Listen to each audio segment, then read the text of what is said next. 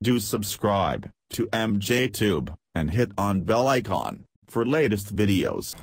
Hey guys, welcome back again. I'm MJ. In this video, I'll show you how to get back free space in your Windows PC after updating latest version of Windows 10.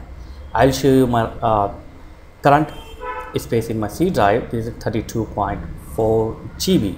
32.4 GB is my current space, free space. So we need to delete the windows.old folder. This is the previous installation folder automatically create when you update your PC. So you can't delete this folder normally. So right now this folder contains around 5.56 GB. Okay, so I want to delete this and make a space in my C drive. So as I said, this is automatically created folder by Windows when you update latest version. This create because when you want to restore your previous version, that time this folder will help you.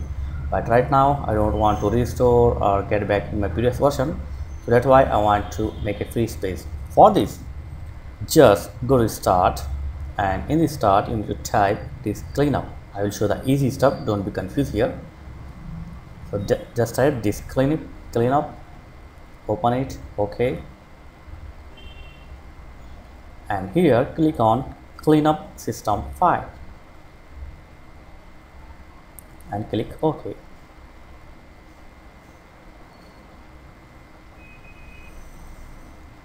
Okay, now we will get this of dialog box.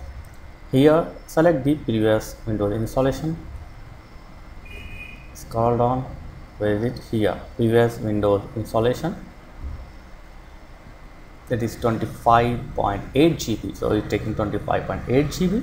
So check on previous Windows installation, and if you want you can uncheck other files like device, driver or temporary folder. So if you want you can uncheck, but you must check on previous installation and click OK, then click delete file and click here. It's showing if you are clean up the previous Windows installation or temporary installation file, you will no longer be able to restore.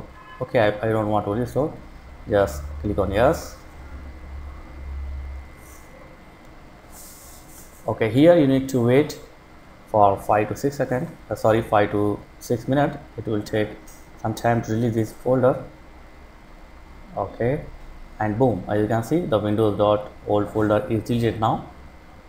So now let's check out my current free size in my C drive.